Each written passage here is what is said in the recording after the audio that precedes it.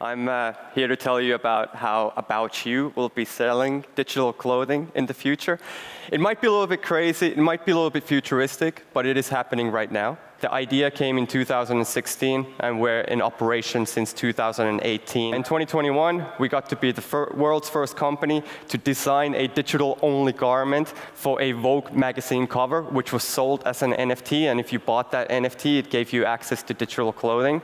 And this year, we got our Series A round, which was a $14 million round, which was led by a German crypto VC called Greenfield One. It's a fantastic company. So I tell you, Germany is investing heavily into digital-only clothing right now. And the traditional fashion brands like Balenciaga, Gucci, Prada, Thom Browne, they're all moving to that space very fast.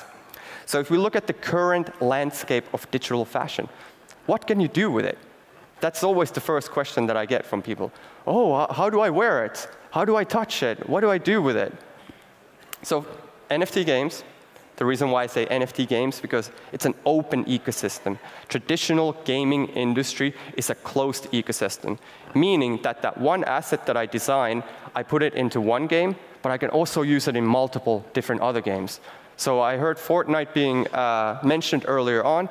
The skins that you buy on Fortnite cannot be transferred into another game.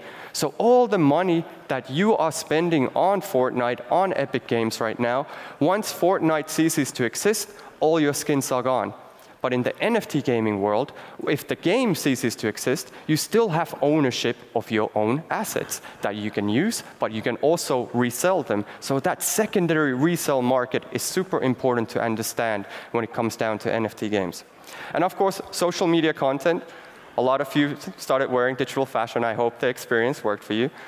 Essentially, you created digital content around your virtual identity to profile yourself in a very unique way on social media. That's a huge opportunity right now. An AR, augmented reality. So what you were wearing was essentially an AR filter. But there's fantastic filters coming from Snapchat. TikTok is moving into that space. Instagram NFTs is coming.